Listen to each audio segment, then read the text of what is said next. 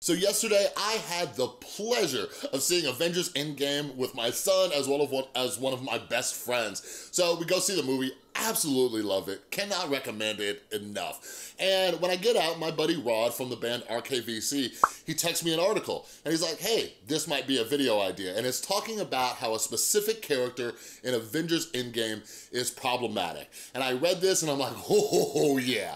I need to make a video about this. But for all of you out there who have not seen Avengers Endgame yet, there is going to be one spoiler of a character. So if you haven't seen it yet, if you don't want the movie spoiled, turn this video off, but make sure you come back because this is definitely something that we need to talk about.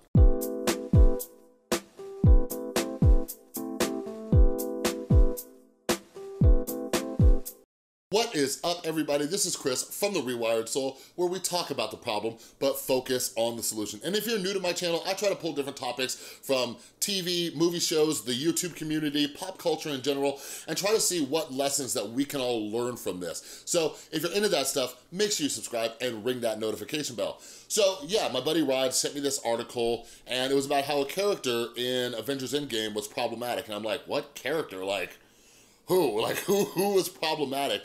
And the character they're talking about is Thor. And I'm like, oh my God. And I already knew what was coming, and I opened up the article anyways, and I read it. And after reading that article, I found that there were actually multiple articles from different websites talking about how Thor was problematic. And mainly the bullying, how he was overweight, the trauma that he went through, and things like that. So they also talked about his alcoholism. So what are my qualifications to talk about this? I'm not a licensed therapist or psychologist or anything like that, but here are my qualifications. I'm a recovering drug addict and alcoholic with almost 7 years clean. I'm somebody who put on over 200 pounds in my addiction, and I worked at an addiction treatment center for a little over 3 years. So I have some experience to talk about this subject. All right, so anyways, here's the article, and I'm gonna be going out of the one from Mary Sue, okay? So this first section right here says, in Endgame, Thor's trauma and distress manifests in his retreat from society and into primarily drinking. There was the opportunity for an Avengers movie which will be viewed by millions to explore mental illness, substance abuse, and the process of grieving with sensitivity or even just basic humanity. I know I'm not alone in saying that would have been a much appreciated surprise. Many of us would have felt seen by Marvel Studios' biggest movie to date. All right, that's ridiculous. When I read that, I'm like, stop it. Like, just stop, okay? Like, there's a few reasons why that's ridiculous, okay?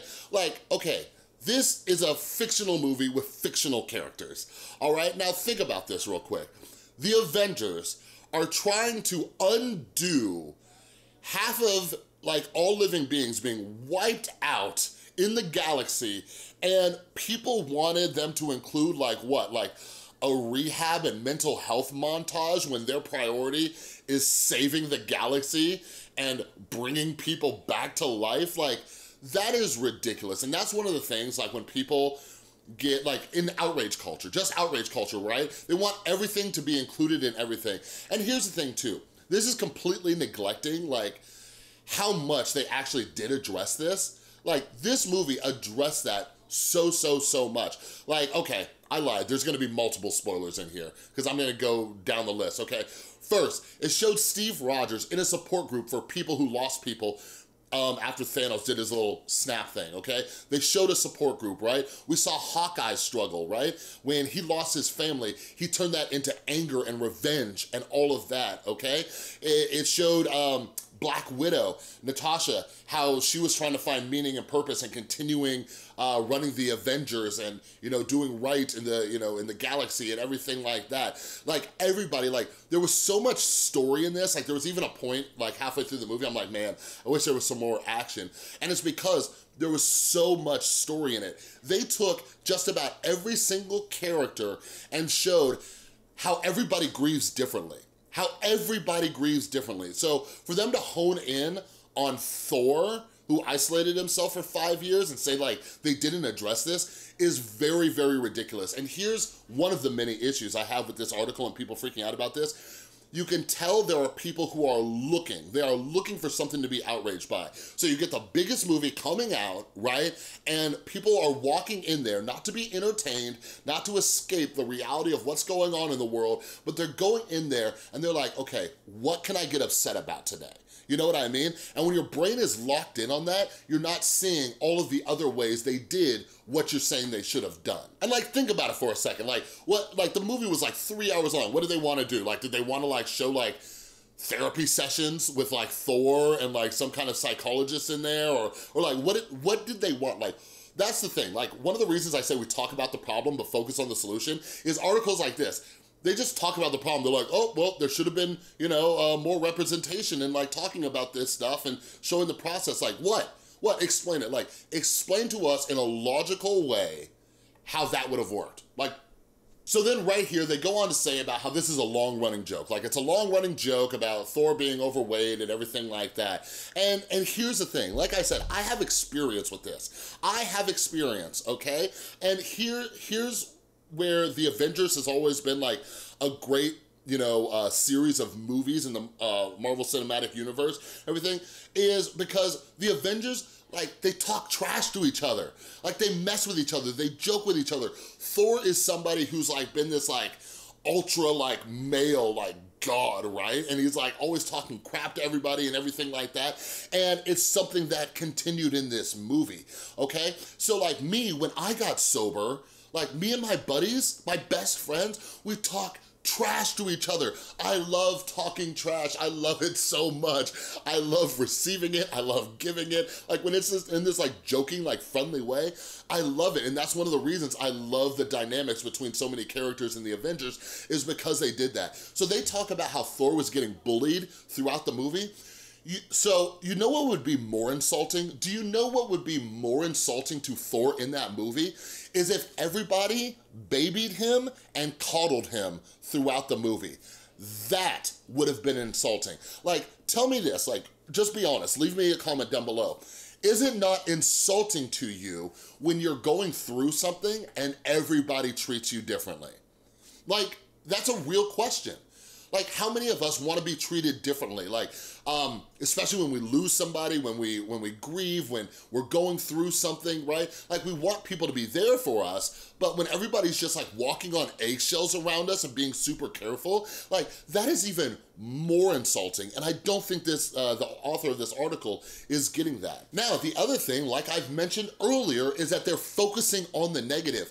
There were so many points where people were there for Thor. Rocket was there for Thor.